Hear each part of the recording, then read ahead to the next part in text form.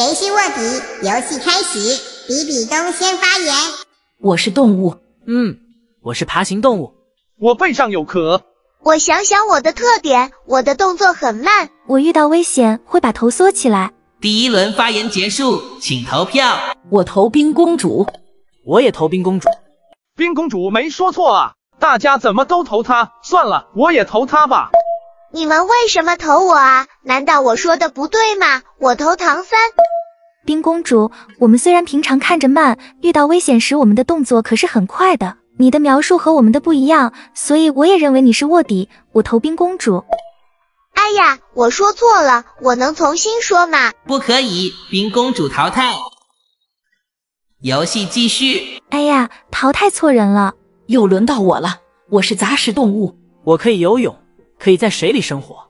咦，我怎么不知道蜗牛会游泳？难道我变的动物和它们不一样？有壳会游泳。我知道了，它们是乌龟，看来我是卧底。我想想该怎么说。有些人把我养在家里。我可以活很久很久。第二轮发言结束，请投票。我投小舞。我投567。唐三，你为什么投我啊？我说的没有问题呀。是啊，比比东，你为什么投我呀？我说的也没问题呀。我就看你不爽。大家描述都没问题，说明卧底已经猜出了我们变的动物。我只是觉得567说话犹豫，所以我投567。哼，我觉得小五有问题，我们变的动物也不是所有的都能活很久，所以我投小五。那我就投567。现在2-2，请567和小五重新发言。我是冷血动物。天气寒冷的冬天，我会冬眠。哎呀，他们说的都没有问题，这该怎么选啊？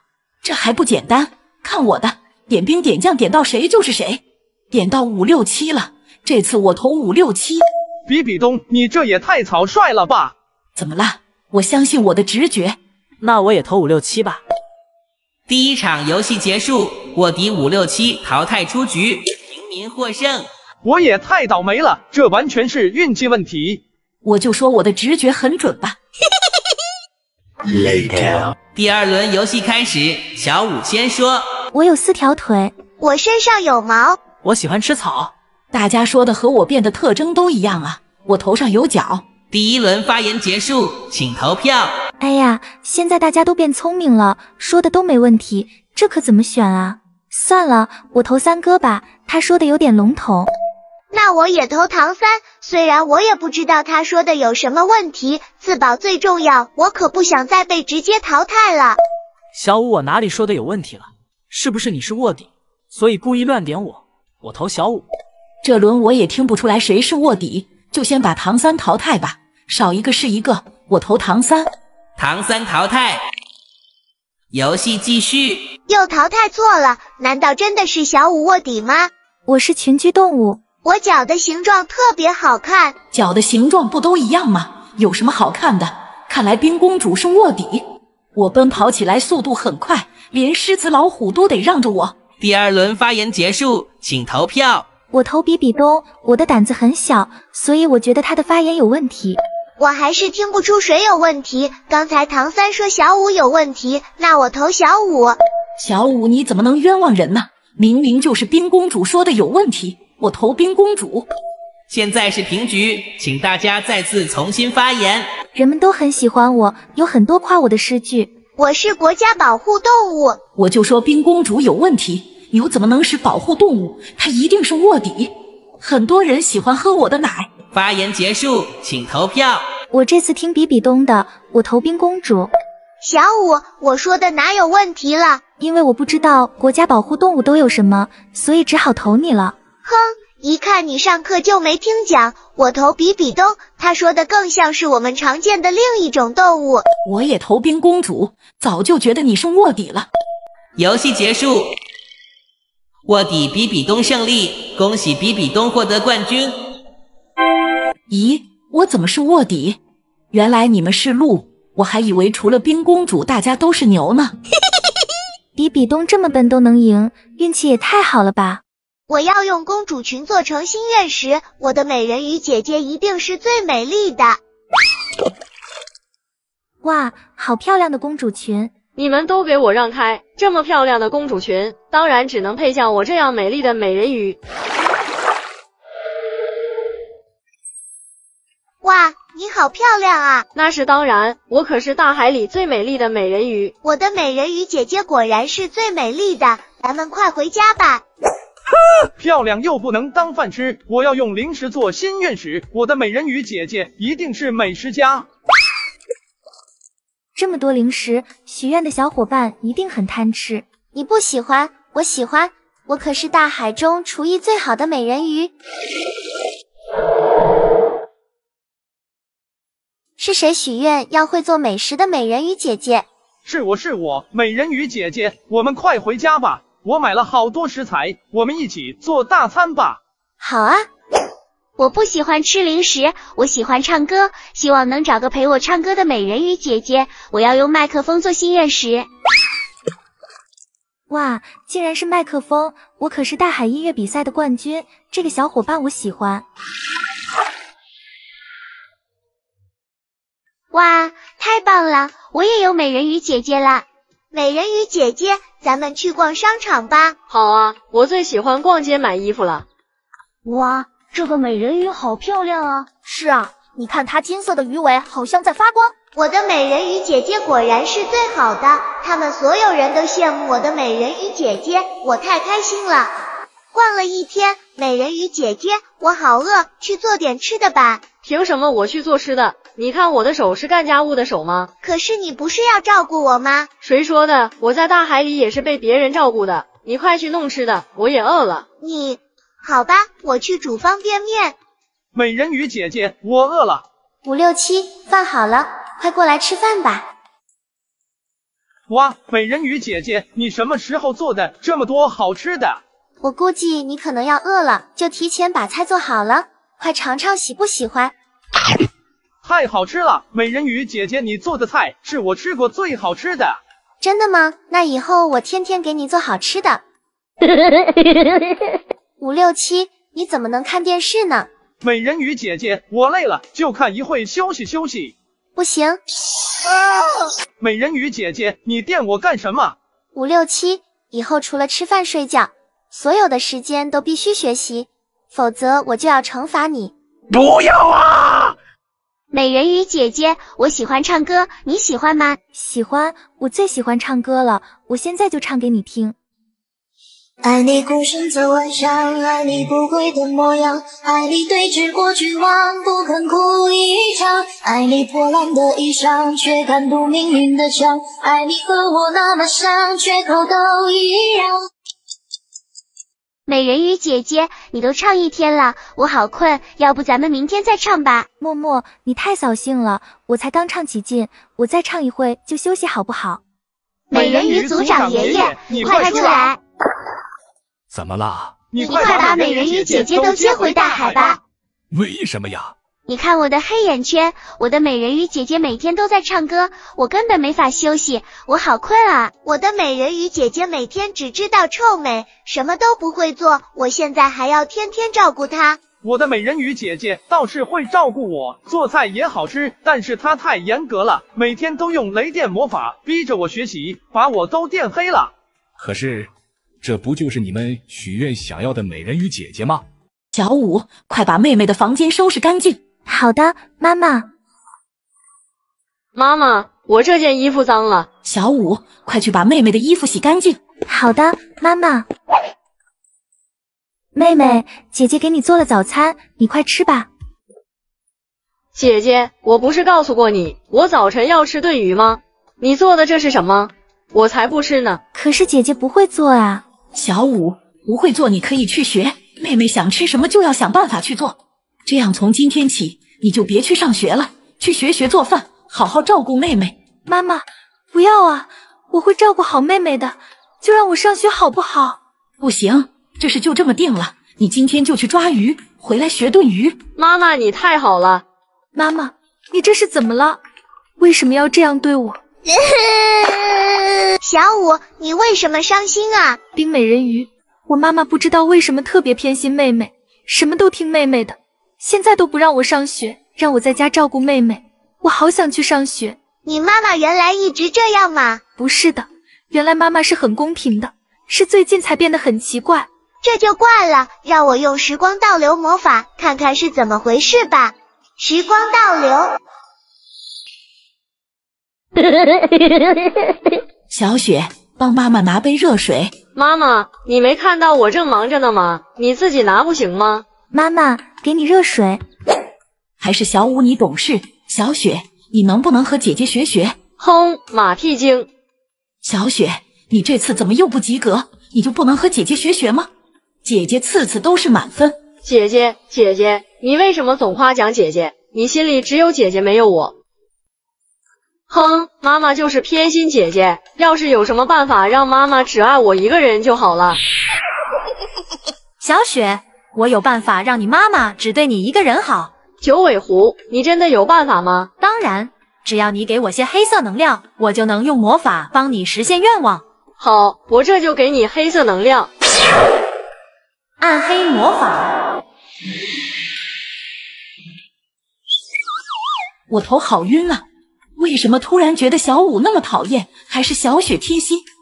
原来都是九尾狐搞的鬼。小舞，咱们现在就去找九尾狐。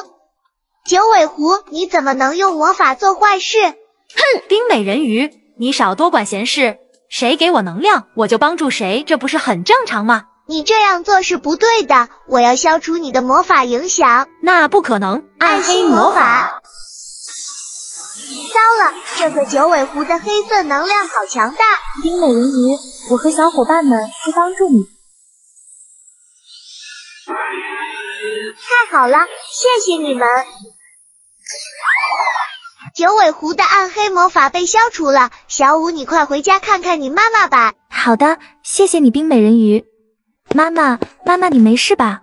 小舞，妈妈没事，就是刚才头好晕，好像做了一个对你特别不好的梦。妈妈，你没事就好。妈妈，我饿了，快去让姐姐给我做饭吃。小雪，你怎么能使唤你姐姐呢？啊，妈妈，你怎么能不听我的话？难道九尾狐的魔法失效了？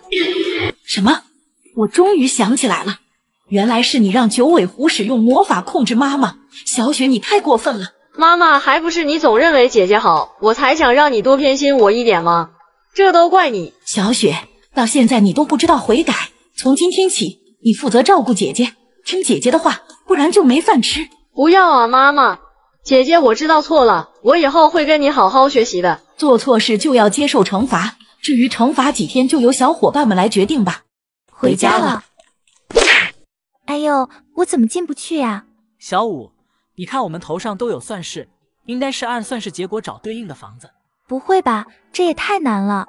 一点都不难啊！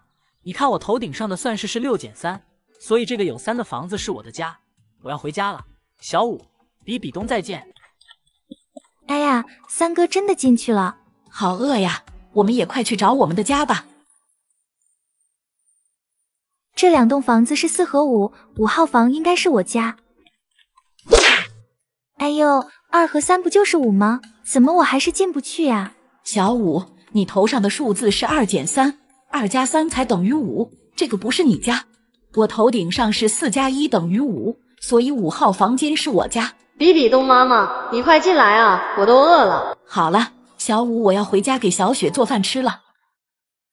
天快黑了，我也得抓紧找我的家了。可是2减3到底等于几呀？我不知道，这可怎么办啊？有了，我一个一个试不就知道了。4号房间也不是，我去那边找找。哎呀，这个9号房是最大的数字了，也不是我的家。我的家到底是几号啊？蓉蓉，你也要回家吗？是啊，我是5加3，这个8号房间是我的家。蓉蓉，你能帮我看看我的家是几号吗？我好饿，可是我找不到自己的家。你是2减3，2比3小，这怎么减啊？小舞，要不你去找找数字最小的房间试试？好吧，谢谢你，蓉蓉。这个房间是0，应该是数字最小的房间了吧？哎呀，怎么还不是？难道我的房间在大海里？我去大海看看。小五，你怎么来我们大海了？冰美人鱼，我找不到自己的家了，0号房间就在海边，所以我想看看海底有没有我的家。小五，很抱歉，这里没有你要找的房子，你可以去问问唐三，他数学最好了，也许他能告诉你答案。对啊，三哥每次数学都是满分，我这就去找他，谢谢你，冰美人鱼。小五，天都黑了，你怎么还在马路上啊？三哥，我正要找你呢，你帮我看看我的算式到底得多少啊？2减3等于-1啊。-1？对啊，就是比0还小1的数字。可是我能找到的最小的房间号就是0，我找不到有-1的房子，我现在好饿呀，这可怎么办？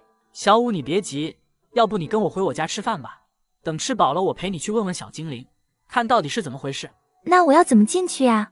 看我的隐身术，这是我从小精灵那里学到的，跟我回家吧。哎呀，还是进不去，我好饿呀。小五，你别哭，我去给你拿吃的。小五，快吃吧。谢谢你三哥。走吧，小五，我陪你去找小精灵，问问他到底是怎么回事。好的，三哥。小精灵，小五的算式怎么找不到对应的房子啊？不会呀，我给他出的是3减2等于1，怎么会找不到房间呢？3减2，小精灵，我这明明写的是2减3啊！什么？真对不起，小五，是我太马虎了，把2和3写颠倒了，我这就给你改回来。我说我怎么都找不到家呢，差点就准备睡大街上了。小精灵，你也太粗心了。是啊，小伙伴们，你们可不要像小精灵一样马虎啊！冰精灵，快还我们头发！小五，你们别急，你们的头发被暗夜精灵偷走了，我这就用魔法帮你们制作神奇的魔法头发。真的太好了！那你们可以选择想要的头发材料了。我要选。你选个屁！我比比东女王还光着脑袋呢，哪轮得到你先选？我象征着光明，所以我要用火焰做头发。你用火焰，那我就用水做头发，水能灭火，让你欺负人。现在只有小草和黄金了，我可不想用小草做头发，我选黄金。那我就选小草好了。小五，我们的魔法头发可是都有魔法能力的，我能控制火，焚烧万物。我的头发能控制水，最厉害了。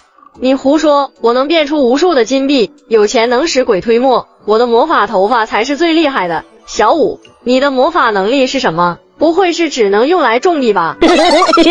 我也不知道自己的魔法能力是什么。好了，你们的头发还给你们了，希望你们能好好利用你们的魔法能力帮助别人。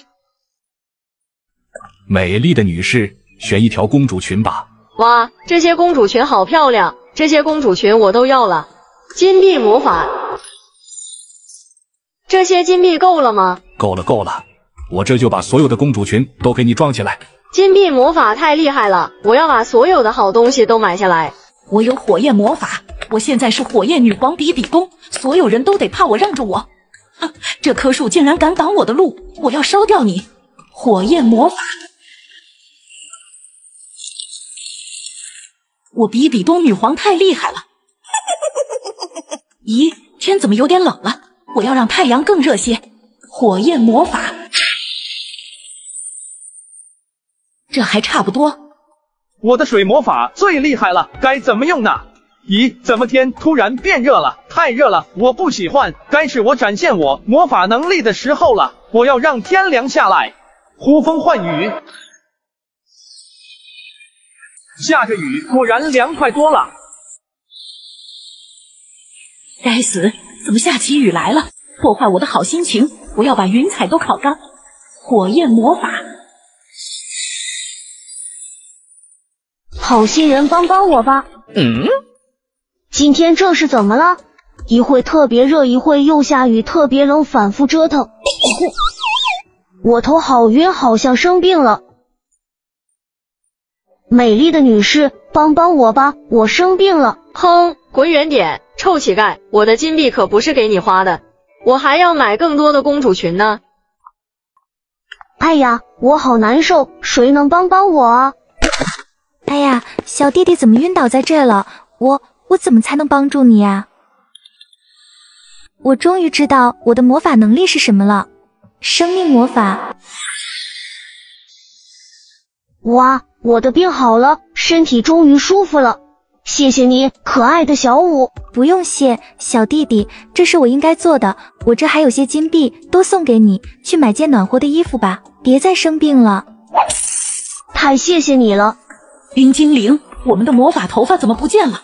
你快把我们的魔法头发再还给我们。比比东，你们乱用魔法能力，却从没想过帮助别人，以后再也不会有魔法头发了。冰精灵，这不公平，为什么小舞的魔法头发还在？因为小舞一直在用魔法帮助别人，所有的小伙伴都感谢他，他的魔法头发当然会一直存在。冰精灵，我们知道错了，再给我们一次魔法头发吧。是啊，我们以后一定帮助别人。咦，妈妈，你看有个人晕倒在咱们家门口了。什么？这不是小舞吗？他怎么会晕倒在这？妈妈，快别管了，快进屋吧，不然别人看见会以为咱们又欺负小舞了呢。不行啊，乖女儿，小舞倒在咱们家门口，不管的话，咱们更会被小伙伴讨厌的。好吧，妈妈，小舞怎么还没醒啊？我也不太清楚，我去找唐三过来看看吧。你在家好好照顾小舞。放心吧，妈妈。唐三，你快出来！比比东，有什么事吗？哎呀，你快去看看小舞。三哥，比比东有什么事吗？怎么不进屋里啊？啊，小舞你没事了？对啊，比比东，我本来就没事啊。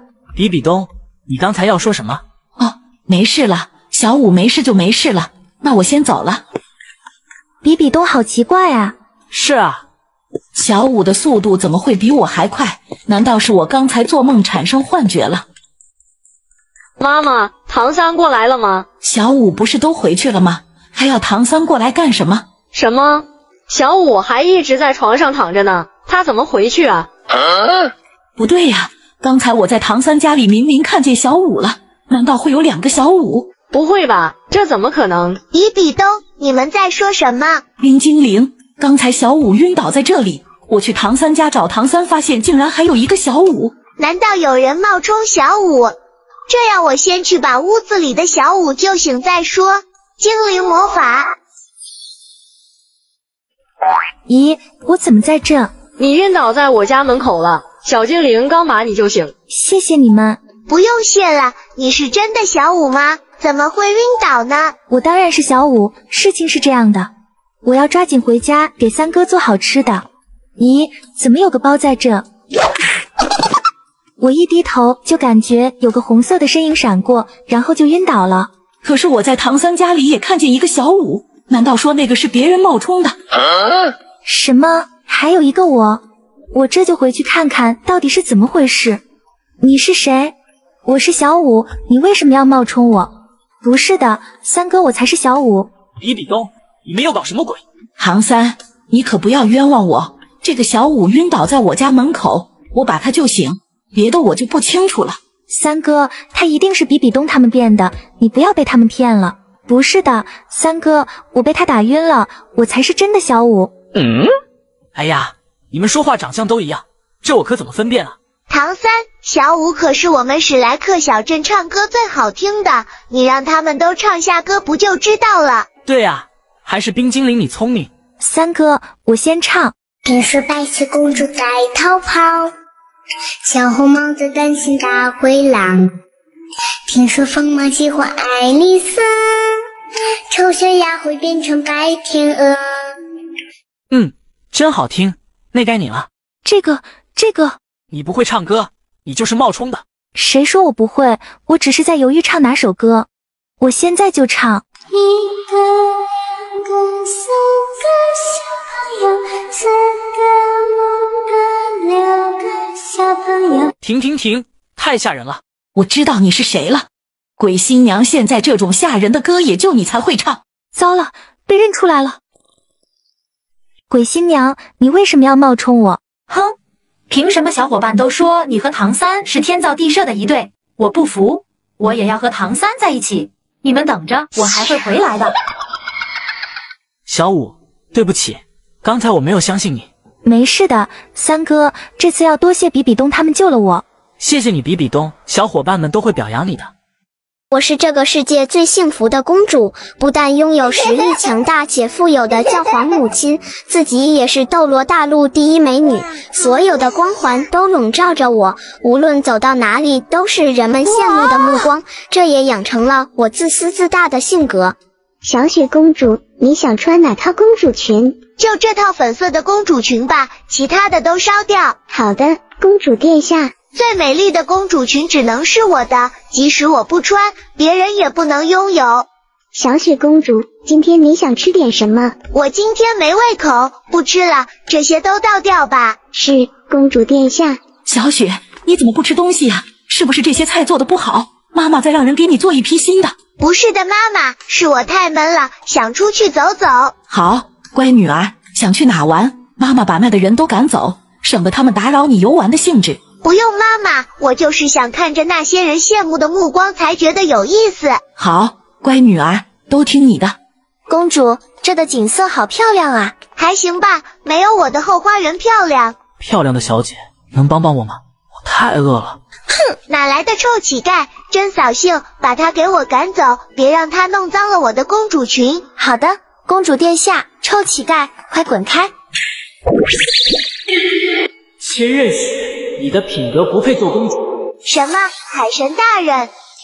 就这样，我被愤怒的海神变到了一个陌生的国家，我失去了美丽的外貌，失去了身上所有的光环，变成了一个被人厌恶的乞丐。海神告诉我，只有我能找到愿意真心帮助我的好朋友，才能恢复我的身份。哎呀，我好饿啊，好怀念我的美食，如果能把它们再摆到我面前，我一定都吃光，绝对不浪费。臭乞丐，离我的水果远点，你都把它们弄臭了，快滚开！你也太过分了，我可是公主。就你还公主，我还是国王呢，快滚开！哎呀，你太坏了！又累又饿的我只能无助的哭泣。如果能恢复身份，我保证以后一定不欺负乞丐了。这时我看到路边的树下有好多漂亮的蘑菇，哇，好漂亮的蘑菇，一定很好吃。真好吃。我头好晕啊。没有生活经历的我根本不知道漂亮的蘑菇是有毒的。就在我中毒晕倒在路边时，我隐隐地听到了一个温暖的声音。哎呀，小妹妹，你怎么能吃毒蘑菇？我这就带你去医院。当我恢复意识时，发现自己正躺在床上。小妹妹，你醒了，以后千万不要再吃色彩艳丽的蘑菇了，太危险了。谢谢你救了我。没什么，这是我应该做的。饿了吧？快吃点东西吧。谢谢你，太好吃了，这是我吃过的最好吃的东西。小妹妹，那是因为你饿了，所以吃什么都好吃。小姐姐，谢谢你。你叫什么名字？我以后一定会报答你的。我叫小舞，跳舞的舞。你不用报答我，能帮到你，我就很开心了。小舞姐姐，我叫小雪，你是我见过最善良的人，你不嫌弃我能做我的好朋友吗？我怎么会嫌弃你呢？我们现在不就是好朋友吗？真的，太好了，我有朋友了。哇，小雪，你变得好漂亮啊！谢谢你，小舞姐姐，是你让我懂得人间温暖。我要回我的国家了，我会想你的。这些财宝送给你。小雪妹妹，太贵重了，我不能要。小舞姐姐，你可以拿这些来帮助更多需要帮助的人。我回到我的国家，也会帮助那些需要帮助的人，我们一起努力。好吧，我也希望自己能帮助更多的小伙伴。小舞姐姐，再见。收小奥特曼，收小奥特曼了。小舞，你输定了，我才是童话王国最受欢迎的孩子王。小红俊，你是不是睡觉睡过头了？我都3个小奥特曼了，你一个都没有，怎么我就输定了呢？等一下你就知道了。小舞、小红俊，你们2个在这做什么呢？蓝色妖姬，我们在比赛谁是最受欢迎的孩子王，如果谁先集齐了6个不同的小奥特曼，谁就是童话王国最受欢迎的孩子王，最后可以召唤最厉害的奥特曼。哦对了，蓝色妖姬，你要把小奥特曼给谁呀？这还用问吗？当然是给我的好朋友小红俊了。小红俊给你一个暗黑小奥特曼。小五，看到了吧？现在小朋友喜欢的是我，小红俊，都会给我送小奥特曼的。你不会再收到小奥特曼了，最受欢迎的孩子王一定是我，小红俊。可是你还是比我少2个呀。别着急，你看这是什么？哼，小红俊，你拿小赛罗的卡片干嘛？嘿嘿，小赛罗可是新生代最受欢迎的奥特曼了，一个卡片就顶4个小奥特曼。嘿嘿，小五你瞧好了。小红俊，你好过分，竟然用小赛罗的卡片。你有你也用啊？可我没有。那不就行了？有就用，没有就不用，你就等着输吧。比比东千仞雪，你们是来支持我成为最强孩子王的吗？怎么可能？我们当然是支持小五当孩子王了，给小五姐姐一个暗黑小奥特曼。我也是，给小五姐姐一个彩色小奥特曼。什么？小五5个小奥特曼了，气死我了！你们为什么不支持我，要支持小五呢？小红俊，你还好意思问我？你都忘了吗？今天我当班长，快把你们的早饭都交出来。可是这是我妈妈给我准备的早饭。就是，我们为什么要把早饭交给你？废话真多，拿来吧你。小红俊，你太过分了，我要给你打0分。小红俊，你怎么可以抢我们的早饭呢？小红俊班长，快把早饭还给大家。我就不，喵喵喵，我吃完了。千仞雪比比东，别伤心，我这里还有早饭，咱们3个一起吃吧。谢谢你，小五。小红俊，你只会欺负人，每次都是小五在帮助我们，我是不会把小奥特曼给你的，我要让小五当最受欢迎的孩子王。就是，小红俊每次都喜欢抢我们的早饭和玩具，而小五姐姐却把早饭玩具分给我们。小五姐姐这么乐于助人的人才是最受欢迎的孩子王。什么？你们竟然说我欺负你们？我明明是好孩子。才不是呢，小红俊，你才不是好孩子呢。什么？蓉蓉，你为什么也说我是坏孩子啊？蓉蓉，你的冰淇淋看上去很好吃呀。当然了，这么热的天，吃一个冰淇淋特别的凉爽。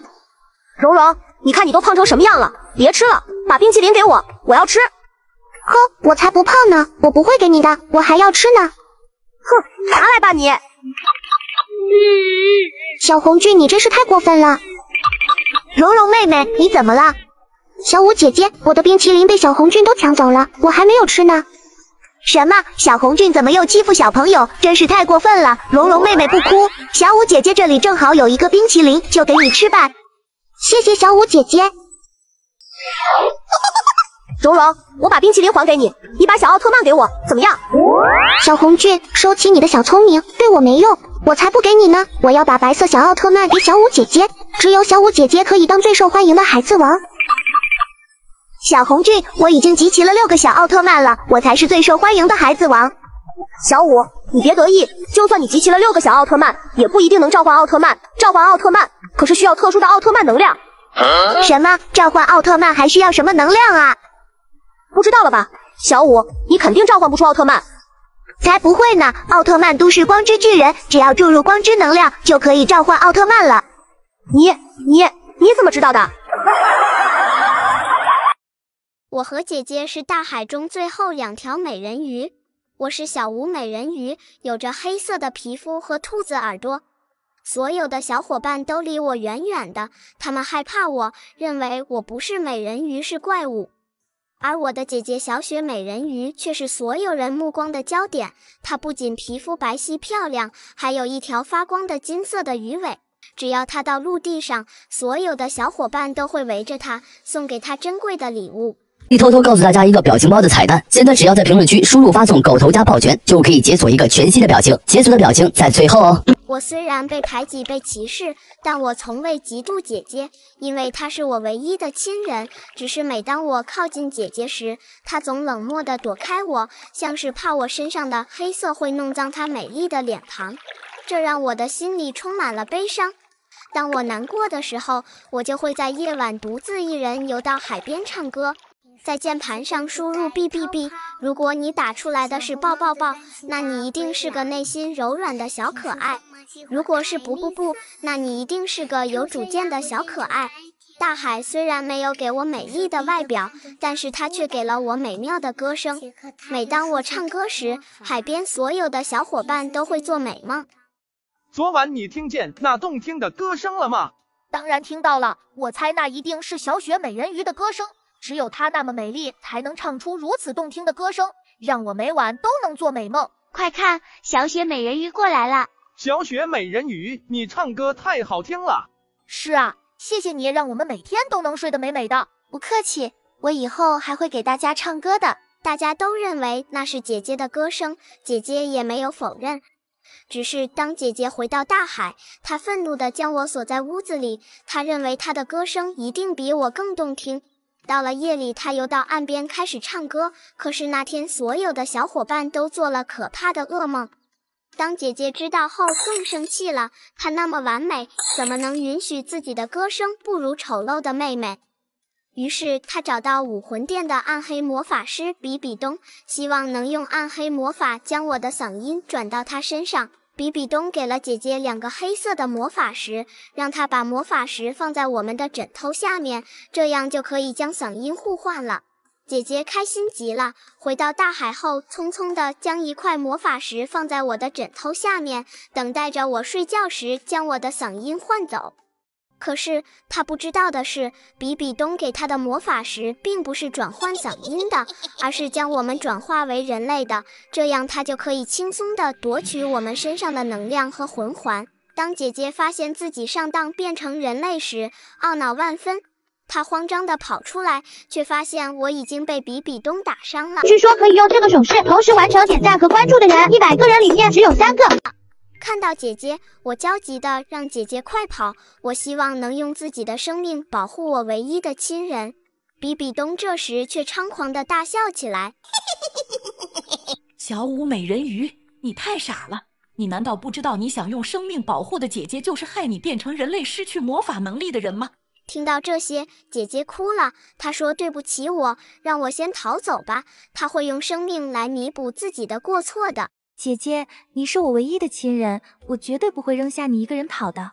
当我拉起姐姐的手，想要告诉她我的决心时，一道白光从我们的手中涌了出来，在白光的沐浴下，我变成了皮肤白皙的粉色美人鱼，姐姐也恢复了原来的样子，还拥有了美妙的歌声。看到这一切，比比东想跑，可是来不及了，我和姐姐的魔法击中了他，下就把他打飞出大海，不知所踪了。从此，我和姐姐成了形影不离的好姐妹。我们白天一起游玩，晚上一起唱歌，把喜欢我们的小伙伴们送入美丽的梦乡。小舞，快去把我的衣服洗了。好的，千仞雪公主。小舞，给我把洗好的水果拿过来。咦，这次怎么没有苹果？我想吃苹果。千仞雪公主，家里没有苹果了。那你去后山给我摘，我就要吃新鲜的苹果。好吧，千仞雪公主，我现在就去。臭小舞怎么现在还没回来？一定是偷懒了。我现在就去看看，我要把你这个月的工钱都扣了。天冷了，现在的苹果好难找。咦，怎么有人受伤晕倒了？我帮你包扎伤口。这里太凉了，会冻坏它的。前面有个山洞，我抱你过去。地上铺上草，再点上篝火，应该就不冷了。希望你能快点醒过来。星星，星星，你为什么眨眼睛？难道是在告诉我你是天上精灵？水，我要喝水。哎呀，你醒了，我这就去给你找水。这个臭小舞跑哪去了？咦，前面山洞里怎么有火光？哼，果然跑到这偷懒吃烧烤了。抓到你看你怎么狡辩。你是谁？善良的姑娘，谢谢你救了我。啊，我救了你。你的歌声让我重新充满力量。我是海神唐三，我现在需要回海神宫，等我平定叛乱，我会来报答你的。报答我？难道我要发财了？竟然有人追着要报答我，我果然是天生的公主命。咦，那个人怎么不见了？他伤还没好，不会有危险吧？小舞，去给我买些零食回来。好的，千仞雪公主。你好，有人在吗？谁呀？你好，我是海神唐三，前2天多谢你救了我。哦，我是千仞雪公主，我记得你说要报答我的。没错，多亏了你的歌声，让我又重新充满力量，平定叛乱。这些黄金送给你，你还有什么愿望我也能满足你。好多黄金啊，发财了！我当然还想要更多的黄金。咦，这个千仞雪公主的表现怎么不像救我的人呢？千仞雪公主，你要的零食买回来了。咦，你不是那天受伤的人吗？小姑娘，你认识我？你伤还没好就离开了，我还正担心你有危险呢。臭小五，这哪有你说话的份？快给我回去洗衣服。好的，千仞雪公主。等等，千仞雪公主，到底是你还是这个姑娘救了我？当然是我，你那天不都看见了吗？她只是我家的一个佣人，你快再给我更多的黄金。不对，那天我听到的歌声是最美的声音，你们能不能再给我唱一遍？我今天嗓子疼，唱不了歌。小五，你能唱一遍那首歌吗？他这么脏兮兮的会唱什么歌？还不快回去干活？可是我真的喜欢唱歌啊。小五，你别怕，有我在这里，不会让人欺负你的。我想找到那个唱歌的女孩，你如果会唱歌，能唱给我听吗？好吧。星星，星星，你为什么眨眼睛？难道是在告诉我你是天上精灵？真的是你，太好了，我终于找到你了。小五是我家的佣人，他救了你就等于我救了你。唐三，你快给我更多的黄金。千仞雪，你不但对小五不好，还如此贪婪。既然你喜欢黄金，我就成全你，变成黄金储存钱罐，满足你贪婪的欲望。小五，跟我去海神宫吧，我会好好照顾你的。好的，唐三哥哥。你们别走啊，我知道错了，放过我吧。同学们，放假了，快看看你们会收到谁的邀请吧。老师你好，我是美人鱼世界的冰美人鱼，我想邀请我的好朋友去海洋世界。冰美人鱼，你是来邀请我去海洋世界吗？我游泳可是全班最厉害的。我才不邀请你呢，你一点都不爱护大海。大海带走我的寂寞，也带走我的垃圾。女儿，看到了吗？大海就是最好的垃圾场，咱们把垃圾扔到大海，会被海水带到远远的地方去，多干净啊！是啊，妈妈，你太聪明了。比比东，你太过分了，怎么把垃圾都扔到我们海洋里了？你这样会污染大海的。丑美人鱼，大海那么大，扔点垃圾怎么了？多管闲事。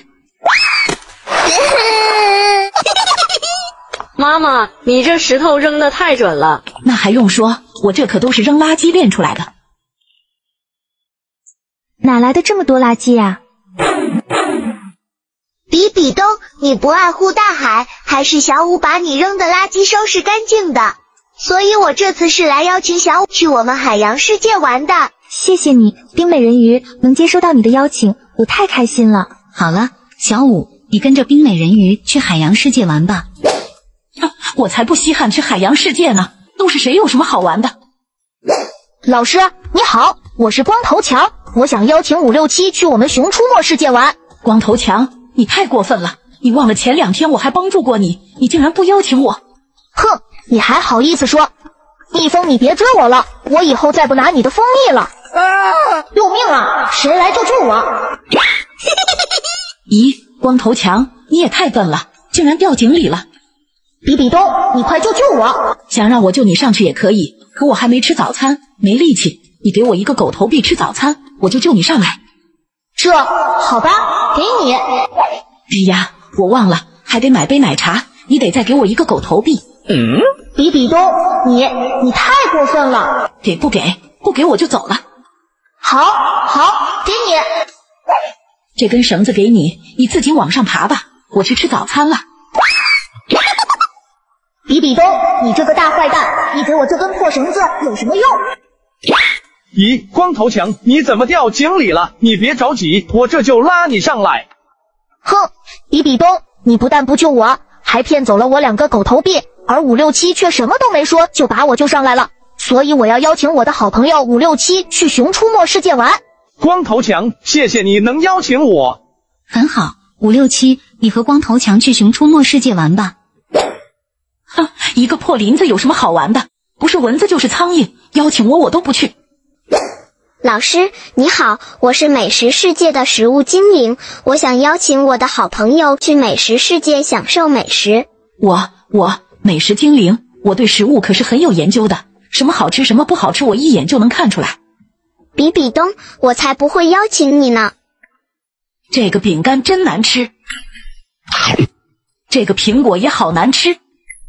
比比东，你怎么能这么浪费食物呢？食物都是农民伯伯辛辛苦苦劳作得到的，每一粒都来之不易，我们应该爱惜食物。哼，你蓉蓉，怎么你也喜欢管闲事？我有钱，我愿意浪费，以后我吃东西就是要吃一半扔一半，你们谁都管不到我。比比东，你不爱惜粮食，你没资格去美食世界。我要邀请珍惜粮食的蓉蓉去我们美食世界玩。非常感谢你，食物精灵。我们美食世界也欢迎所有爱惜粮食的小伙伴来做客。很好，蓉蓉，你和食物精灵出发吧。比比东，既然没人邀请你去玩，那么暑假你就在学校做试卷吧。这些试卷都是我为你准备的。不要啊，我也要出去玩，这不公平。快跑啊，老师来了！不许跑，快说是谁化妆进学校了？老师，我没有。还不承认？我在教室里捡到了口红，就是有人化妆了，不好好学习，偷偷化妆，还不快点把你们的面具摘下来。老师，我是男孩子，我才不化妆呢。我刚才在教室看见比比东拿过这个口红，我觉得他化妆了。老师，我没有，我只是捡起口红看看。567他冤枉我。那你把面具摘下来。摘就摘。还说没有，就是你化妆涂口红了。老师，我这不是涂的口红，我是刚才是吃辣条辣的，把嘴唇辣肿了。什么？比比东，学校是禁止带零食的，你竟然偷偷带辣条进学校。糟了，说漏嘴了。老师，我错了，我下次不敢了。哼，还下次？现在回去写10000字的检查，写不完不许进教室。不要啊。小五，你又为什么戴面具？快摘下来我看看。好吧，老师。老师，一定是小五化妆了，不然他怎么能又戴面具又戴口罩呢？小五，把口罩也摘下来。好吧。小五，你的脸怎么这么红？是不是偷偷抹腮红了？不是的，老师，我感冒发烧了，怕传染给同学们，所以才把口罩面具都戴上了。哎呀，你快去医院吧，现在感冒的同学太多了，小伙伴们也要多注意身体。好的，谢谢老师。老师，我就不用检查了吧？我可是男生。不行，所有人必须都检查后才能放学回家。快摘下面具。好吧。567，你脸上的红色印记是怎么回事？是不是偷偷用口红在脸上画了？红色印记？哦，老师，我知道了。小强，你这支钢笔可真好看。这是我妈妈特地给我买的音乐钢笔，还能发出音乐呢。你们听。567，你为什么抢我的钢笔？快还给我！不还，我先玩几天。你别跑，你快停下来！小强大笨蛋，你是追不上我的。事情就是这样，我撞树上把脸撞肿了，所以才有红色印记。哼，一是抢同学东西，二是奔跑不注意安全不看路，回家也写10000字检讨，写不完不许进教室。不要啊，老师，我知道错了。还不快回去！千仞雪，现在就差你了，快摘下面具。老师，我能不能不摘面具？不行，不摘明天就叫家长来学校。不要啊，老师，我摘面具，但是你不要笑话我。咦，千仞雪，你脸上画的什么？乱七八糟的，小年纪就化妆，还画得那么难看。不是的，老师，我这不是画上去的。同学们，这节魔法课要教大家的是变形魔法。首先是最简单的植物变形术，大家看好了，变形。哇，老师你好厉害！好了，变形术的魔法咒语是。现在给大家5分钟时间记忆咒语，一会我来考察。哇，这只蝴蝶好漂亮，我好想变成这只小鸟，也飞到天上去。好了，时间到了。什么？这么快吗？糟了，我走神忘记记忆咒语了。唐三，从你开始。好的，老师。变形。唐三不错。千仞雪该你了。我变形。千仞雪，你是不是上课溜号了？不然怎么能变失败呢？老师，我练习变形魔法失败了，所以才在脸上形成魔法印记的。千仞雪，上课三心二意，不注意听讲是不对的，回家也写10000字检查。老师，我知道错了，以后不会了。咦，他们都没化妆，那这个口红是谁的呢？一定是别的同学的，我一定要找出来，好好惩罚他。哎呀，我新买的口红怎么不见了？教变形术的时候掉出去了，怎么就找不到了？好奇怪啊！我们来抽取守护精灵了。我先来。咦，这个小精灵不但长得奇怪，看着气色也不好，不会是病精灵吧？我不要。比比东，这个小精灵就给我照顾吧。唐三，你是不是傻？我们选小精灵是为了照顾我们、保护我们的，你这不是自讨苦吃吗？既然你说了，就不许反悔。这个给你，我再抽一个。这个金色的精灵好漂亮，这才能配上我的身份。该我了，我希望能抽取到一个能帮我做作业的小精灵。这个小精灵看着就很聪明。该我了，我的小精灵魔法肯定很厉害。现在我们都有守护小精灵了。哎呀，怎么下雨了？这可怎么办？比比东姐姐，我来接你了。小精灵，下雨呢，我可不想把我的衣服弄湿了。比比东姐姐，看我的光明魔法！哇，比比东，你的小精灵好厉害，竟然能驱散乌云。那是我的小精灵最厉害了。水王子哥哥，我来接你了。小精灵，我不想走路回家，太累了。这个简单，看我的浮空魔法。哇，我飞起来了！走，小精灵，我们去天上玩。小精灵，你怎么才来啊？对不起，567哥哥，我在家帮你写作业了，所以来晚了。那作业写好了吗？都写好了。太好了，没有作业了。小精灵，咱们去游乐场玩吧，今天一定玩个痛快。567，你这样不写作业是不对的。哼，唐三，你就是嫉妒我有这么厉害的小精灵，活该你的小精灵病怏怏的，什么都不会。小精灵，咱们走。唐三哥哥，我也可以帮你写作业。不用了，小五精灵，你生病了，我照顾你才对。咱们回家，我给你做好吃的。等你病好了，哥哥带你去公园玩。这些衣服好漂亮，小精灵能给我变些钱出来吗？好的，比比东姐姐，点石成金。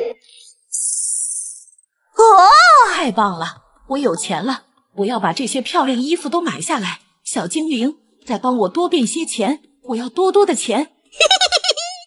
我的小精灵是最好的，不但可以用魔法带我乘风破浪，还天天给我变好吃的。我的小精灵才是最好的，不但帮我写作业，还用魔法帮我变出各种游乐场，让我进去玩。哼，那有什么？让你看看我的小精灵给我变的美食。这算什么？看看我的小精灵给我变的玩具。我是最好的小精灵，我给水王子哥哥变更多的美食。我才是最好的小精灵，我给567哥哥变更多的玩具。哎呀，你们谁看到我的小精灵了？我的小精灵消失了。我们没看到啊。糟了，我们的小精灵怎么身体变透明了？不好了，我们的能量要用光了。这是怎么回事啊？没有小精灵，谁还帮我写作业啊？是啊，没有小精灵，谁照顾我啊？你们总要小精灵照顾你们，让他们使用魔法，却不照顾他们，他们没能量了，当然会消失。唐三，你的小精灵怎么没消失呢？看气色都变好了。因为唐三哥哥真心的爱护我，用心的照顾我，所以我才会越来越好。我们知道错了，我们需要小精灵，怎样才能让他们回来啊？我们会用心照顾他们的。小五到，比比东到，567到，唐三到。很好，大家都到了。今天老师有事，大家上自习。哎呀，我怎么突然肚子疼？我要去厕所。老师不在，我可以想干什么就干什么了。我要看手机。可是老师让我们上自习学习呀。小五，你也太乖了，我要睡会觉。567，你在干什么？啊，老师你怎么回来了？567，你竟然上课时间看手机？不是的，老师，这个手机是唐三的，我看他不在，手机放在桌子上，所以好奇拿起来看看。对呀，我刚出去一会唐三就逃课，还敢带手机进教室，扣唐三2朵小红花，谁的小红花扣没了就马上回家叫家长，看你们谁上课时还敢做小动作。哎呀，这回老师应该不会回来了，刚才吓死我了，还好老师没发现我睡觉。我有点饿了，吃点东西吧。比比东，你在吃什么？啊，老师，你怎么总神出鬼没的？太吓人了。比比东，上课时吃零食，扣1朵小红花。不要啊，老师，我知道错了。白老师，来一下校长办公室。你们都认真学习，别被我抓到你们做小动作。哇，老师去办公室，短时间内回不来，我要看会漫画书。什么？刚才是谁说漫画书？小五，你手里的是不是漫画书？太过分了，我还没走远就挑衅我。不是老师，我这是语文书，不信你看。不错，小五在认真学习，奖励小五1朵小红花。你们谁能集齐5朵小红花，老师就送他一个惊喜大礼盒。我现在去办公室。哎呀，肚子终于不疼了，以后再也不吃隔夜的烤肠了。咦，我的小红花怎么变成1朵了？567，你知道我的小红花怎么不见了吗？我不知道，我看漫画书没注意。这可奇怪了。唐三，你逃课这么久，回来还说话打扰别的同学，再扣1朵小红花。唐三，你现在没有小红花了，给我出去，明天叫家长到学校。不要啊，老师，我没做什么呀，怎么就叫家长了？快出去！还有你，567，我说刚才是谁说看漫画呢？还冤枉了小五，原来是你偷偷看漫画，扣你1朵小红花。真倒霉，都怪唐三和我说话，不然老师一定抓不到我。是啊，567，你也太笨了，你看我就这样睡觉，老师就是发现不了我。哼，这次老师一定会注意你的。老师刚抽查我一次，短时间内应该不会再抽查我了。我玩会游戏机吧。567，你上自习挺忙啊，手机、漫画、游戏机，样样没落下，扣你1朵小红花。明天叫家长过来，快出去！小五、比比东，你们俩要好好学习。老师，我知道了。哎呀，昨天玩游戏玩得太晚了。我还要再睡一会。咦，比比东，你去干什么？比比东，你不好好上自习，来回走什么？比比东，你醒醒！啊，老师，我怎么在这？好一个比比东，上课不但睡觉还梦游，扣1朵小红花。不要啊，老师，还不快回到座位上去！知道了，老师。不能再睡了，不然再梦游，老师就要叫家长了。我还是玩会游戏提提神吧。比比东，你在干什么？是不是在玩手机？没有啊，老师。难道是我眼花了？你和小五都要好好学习。老师是发现不了我的，这个游戏真好玩。好一个比比东，还敢说没玩游戏？手机在哪呢？快拿出来！老师，我在看书呢，你看错了。这是怎么回事？比比东到底有没有在上课的时候玩游戏？我生活在童话世界的史莱克小镇，这里的人们天生都没有头发，只有到10岁时才可以通过试炼寻找与自己匹配的神奇物质生成魔法头发，同时拥有相应的魔法能力。如果没有找到对应的魔法材料，就会永远没有头发，成为没有魔法能力的凡人。同学们，明天大家参加试炼寻找魔法材料了，每个人一生只能在试炼空间中待1天，所以大家一定要抓紧时间。另外记得，当你接触到物品时，只有发光了才代表这是具有魔法能力的材质。光芒越亮代表着魔法能力越强。那老师是不是说，如果能发出像太阳一样的亮光，就是最强的魔法头发？不是的，传说中有一种魔法材质是不发光的，但它生成的魔法头发却拥有吸收所有魔法能力并复制出来的可怕力量。只是这种魔法头发只是在传说中出现过，已经很久很久没有人拥有了。已经过去大半天了，我怎么还没找到能发光的物品啊？我这么漂亮，绝不能成为没有魔法能力的废物。咦，臭兔子竟然发现了黄金！这块黄金发出的光好亮啊！不行，这是我的。千仞雪，你怎么能抢我的魔法材料？哼，什么你的？这明明就是我刚刚捡到的生命觉醒魔法。太好了，我的魔法头发一定是最漂亮的，魔法能力最强的。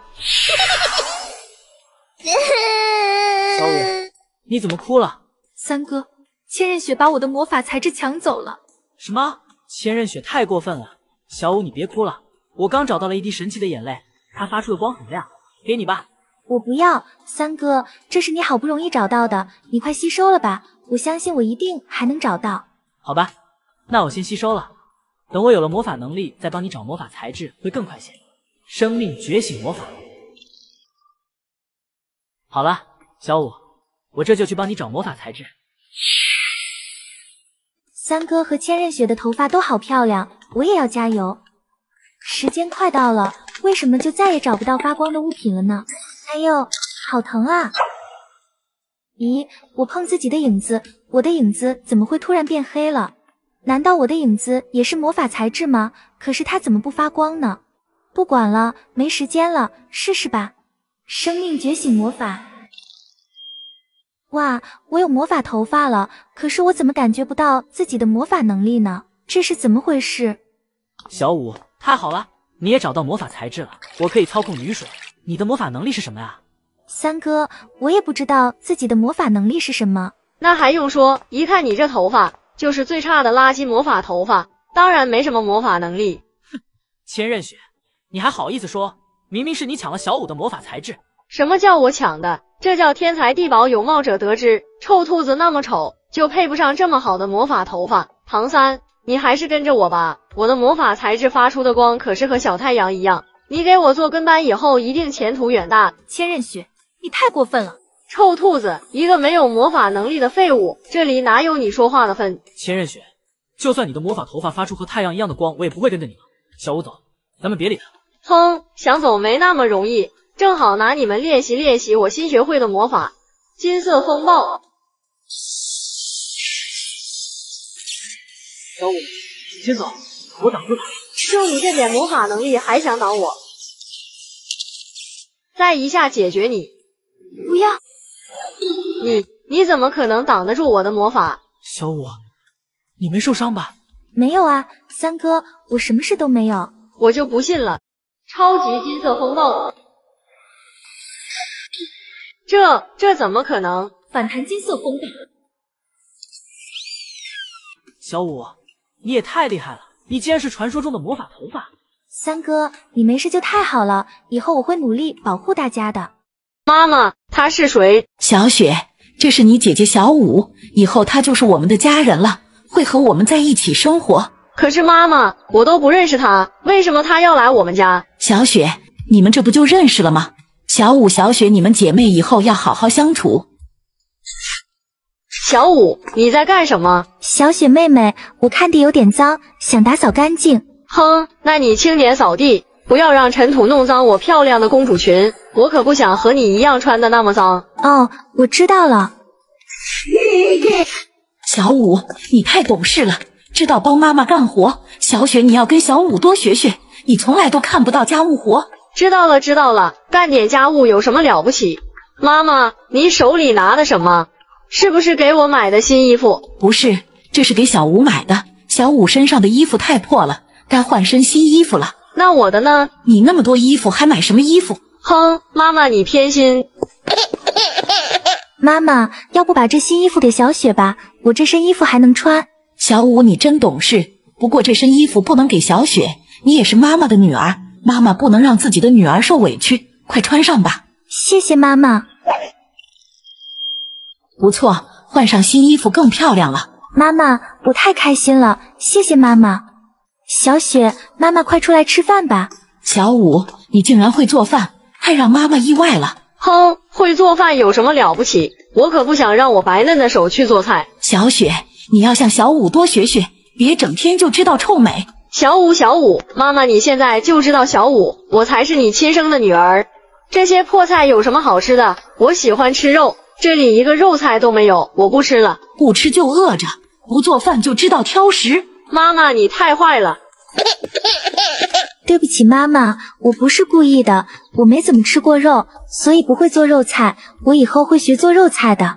小舞，小雪要有你一半懂事就好了，真的太让人生气了。妈妈，你先别生气了，我去看看小雪，她还小，再大一点就不会惹你生气了。去吧，希望她能和你多学学。哼，妈妈太过分了，那个不知道从哪捡来的小舞更过分，凭什么妈妈总夸他？他就是故意表现好让妈妈讨厌我的，妈妈要不把他赶走，我就再也不回那个家了。小朋友，既然你那么讨厌你妈妈，不如去我家玩几天，让你妈妈找不到你，这样她就知道谁更重要了。好啊，这个主意真不错，老奶奶咱们现在就去你家吧。那你跟我来吧。小雪这是要去哪？怎么能跟陌生人走呢？太危险了。老奶奶，你家怎么还没到啊？这也太偏僻了，我不想去了。到这了，就由不得你不去了。妈呀，妖怪啊，救命啊！喊破喉咙也不会有人救你的。妖怪，不准你欺负我妹妹。小雪，你快走，我挡住她。太可怕了，我要去找妈妈。不行，小雪，你不能就这么跑了。如果小舞为救你出事了，你会一辈子心里难安的。快回去帮助小舞吧。小雪，你那么讨厌小舞，她出事不更好吗？这样妈妈又会是你一个人的妈妈了，不会再有人抢走属于你的关爱了。我该怎么办？小雪在键盘上输入 BBB， 如果是不，那说明你应该听我的，直接回家找妈妈。如果是抱，那说明你应该听我的，回去帮助小舞。我知道了，我的是抱，我这就回去帮助小舞。啊，小舞姐姐受伤了。小舞姐姐，你醒醒。小雪妹妹，你没事我就放心了，妖怪被我打跑了。小舞姐姐，我那么讨厌你，你为什么还来救我？小雪妹妹，我是你的姐姐，你和妈妈都是我拼命也要保护的人。小舞姐姐，对不起，我知道错了，以后我一定会向你好好学习，改掉自己的坏毛病的。快跑啊，小伙伴们都被冻住了。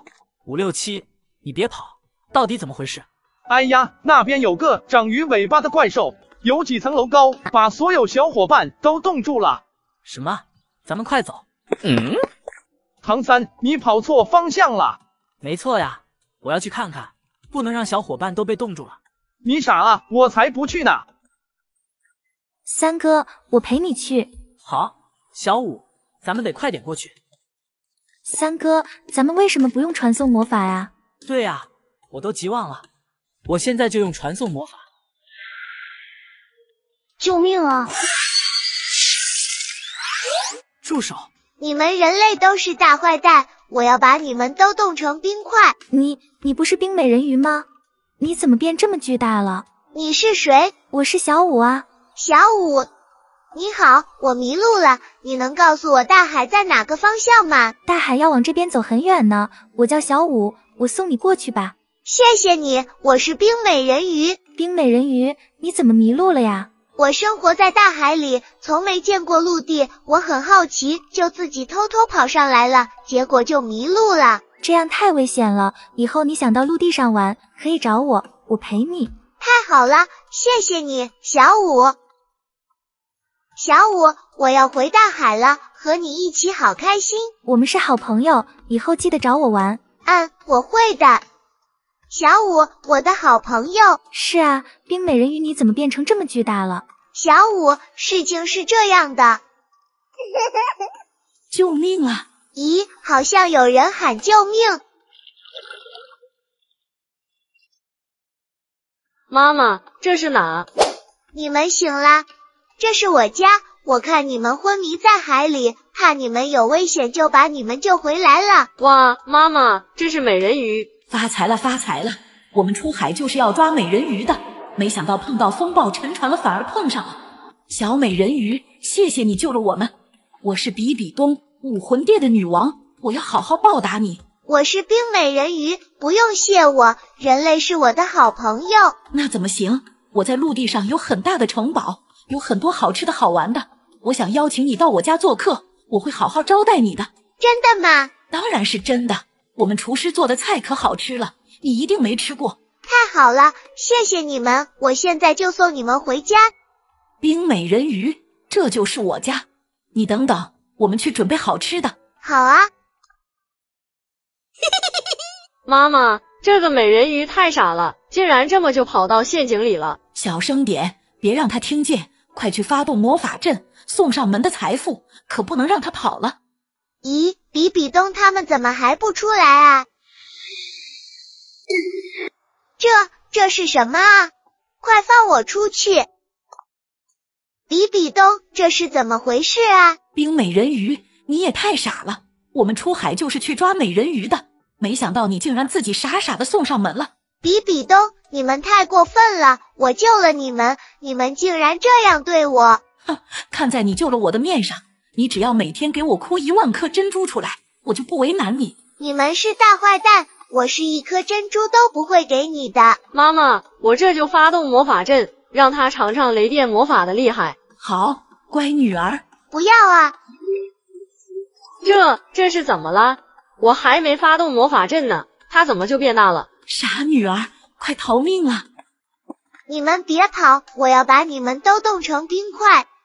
事情就是这样的，妈妈给了我一片救命的鳞片，遇到危险我可以变成巨型美人鱼，我才有机会逃出来。人类太坏了，我救了他们，他们却要害我。冰美人鱼，实在很抱歉，武魂殿的比比东是我们这里的大坏蛋，没想到他竟然这么伤害你，我替他们向你道歉。小五，你是我的好朋友，你是好人。冰美人鱼，其实人类有好多很好的小伙伴，他们都很善良，都很喜欢你，请你帮他们解冻吧。真的吗？难道那些小伙伴真的会喜欢我吗？当然是真的，好多小伙伴喜欢你，支持你，把他们解冻你就知道了。上学啦，小五，你怎么在这哭啊？是啊，你怎么变成这样了？我早晨醒来，发现自己的衣服鞋子都不见了，连我的兔耳朵也被偷走了。什么？这个小偷也太过分了，怎么连兔耳朵都偷啊？小五，你说的兔耳朵不会是我这个吧？啊，我的兔耳朵，小雪，你能把我的兔耳朵还给我吗？这个是比比东妈妈送给我的。千仞雪，这一定是你妈妈比比东从小五那里偷的，你应该还给小五。咦，冰公主，你身上的衣服怎么是我的粉色？你不是喜欢穿蓝色衣服吗？说起来就生气，这个布娃娃好可爱。比比东，你为什么要抢我的布娃娃？我要告诉老师。什么是抢你的布娃娃？我是和你交换，这件衣服送给你，布娃娃归我了。比比东用这件衣服强行换走了我的布娃娃，原来这件衣服是你的，我这就还给你。谢谢你，冰公主。这个布娃娃是我最喜欢的玩具，送给你吧。哇，好可爱的布娃娃，我喜欢。小五，如果你给我一个布娃娃，我也把这个兔耳朵还给你。好啊，这个布娃娃送给你。很可爱，那给你兔耳朵。谢谢你，小雪。我也好想要玩具。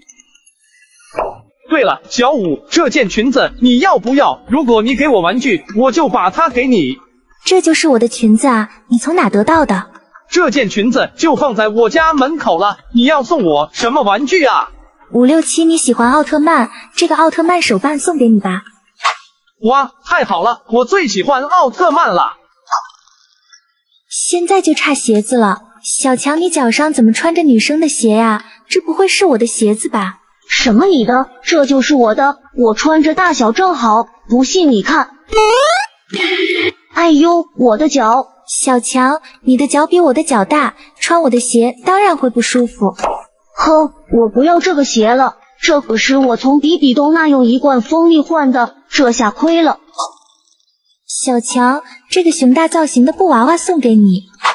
哇，这个布娃娃我喜欢。这下我所有的衣服饰品都找到了，谢谢大家，我先走了。咦，你们在这干什么？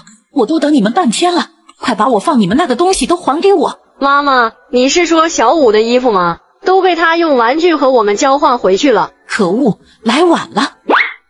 咦，这些玩具也不错，能换不少钱。快把这些玩具都给我！比比东，这是我们的玩具，凭什么给你？哼，我也和你们交换。乖女儿，这个给你。妈妈，这是男生的衣服。没事，都一样。快把布娃娃给我。很好，这件裤子给冰公主。你又要抢我的布娃娃，你太过分了！不想挨揍就快点给我。这双鞋就给567你吧。这双鞋很好，我穿大小正合适。这个奥特曼手办归你了。小强，这个锤子给你吧，正好你喜欢劈木头。这个锤子看着好眼熟啊，好像在哪看到过。快点把熊大布娃娃给我。好吧。不错，这么多玩具应该能卖不少钱。小雪，你手里的衣服是我的，能还给我吗？可以啊，我要这男生衣服也没用，不过我想吃零食。好，我用汉堡和你换。唐三，这个裤子是不是也是你的？是啊。那你可以用1杯奶茶和我交换。好吧，这杯奶茶给你。这双鞋我穿着很好看，如果你想要回去，就得给我1个汉堡和1杯奶茶。我最后的汉堡奶茶都归你。好了，我的衣服也穿好了，我要去上学了。唐三，这个昊天锤你忘了吗？我也想吃汉堡和奶茶。对呀，我怎么把昊天锤忘了？可是我没有汉堡奶茶了，要不我这还有1瓶可乐，给你吧。可乐很好喝，可是妈妈说喝可乐对身体不好。哎呀，好纠结啊！我到底要不要和唐三交换呢？我说谢谢你，因为有你温暖了四季。谢谢你，感谢有你，世界更美丽。千仞雪公主，你唱歌太好听了。千仞雪公主，你的歌声是最优美的。小五，你今天表现不错，这个馒头赏给你了。谢谢你，千仞雪公主。小雪，你今天唱的真好听。哇，是唐三哥哥。唐三哥哥，你喜欢听我唱歌，以后常来看我，我唱给你听。臭兔子，还傻愣着干什么？还不快走！哦。咦，这个小姑娘是谁啊？她是我家的佣人，笨手笨脚的，我看她可怜，才让她在这干点零活。小雪，你太善良了。唐三哥哥，今天天气这么好，我们去野外踏青吧。好啊，野外的空气一定很清新。唐三哥哥好帅啊，可是我太丑了，真想再多看他一会儿。小姐姐，我好饿，你能给我点吃的吗？小弟弟，这个馒头给你吃吧。谢谢你，小姐姐。哎，今天又没吃的了，我去郊外找些野果吃吧。唐三哥哥，这的景色真漂亮。是啊，这真美。啊，怪兽！小雪妹妹，我来挡住她。你先。现在想找些野果都好难啊，距离近的都被摘走了。咦，怎么有个人躺在那？啊，唐三哥哥受伤了。哎呀，要下雨了，我这就带你去山洞避雨。唐三哥哥的伤也包扎好了，为什么还昏迷呢？我给你唱首歌吧，希望你能快点醒过来。星星，你为什么眨眼睛？难道是在告诉我你是天上精灵？水，我想喝水。唐三哥哥，你醒了，给你水。谢谢你，小雪，你的歌声还是那么好听，多亏你照顾我，我头好晕，再躺一会就好了。唐三哥哥把我当成千仞雪了，我该怎么办？当然是勇敢的对他说出真相，他喜欢的歌声是你唱的，他是你救的，当然都要告诉他。当然不能告诉他，你长得那么丑，如果他知道了真相，会更加讨厌你的。你还是像以前一样默默地看着他就好了。我该怎么选择？